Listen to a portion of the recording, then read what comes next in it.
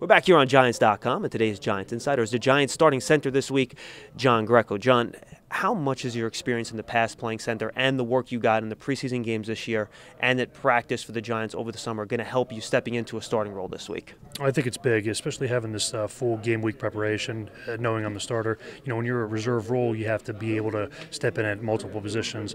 This week it's a little bit different mentally, knowing that I have to prepare that I'm going to be taking 60, 70 snaps at one position. So it's a little bit less taxing mentally for that, but at the same time, there's more of a workload and it's more responsibility. So my preparation is not going to change. It's just a little bit different because of the amount of reps I'm going to be taking. Now, you're the veteran in the room. You've played a lot of games in the NFL, but still stepping in 1 week to be the center and not just take care of your assignment, but make sure everyone else is organized and doing the right thing.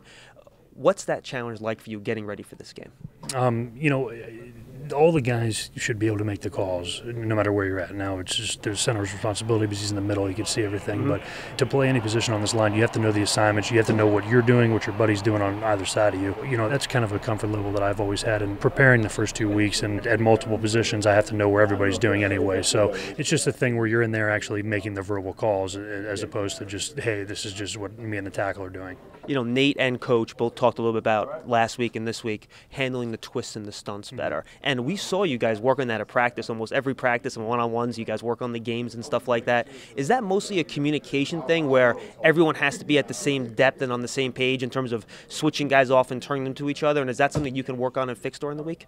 Yeah, you know, that's going to be an emphasis of ours throughout the week, as it will be any week. But you know, they have a lot more challenging things that we have to be prepared for. In addition to those things, we're going to keep working hard on those because I think at this point, you know, we're going to start when we start picking them up, and you know, it's just going to build our confidence and you know, help us get rolling in the right direction. Finally, this is the talented front, man. They have a lot of guys that can win one-on-one and get to the quarterback.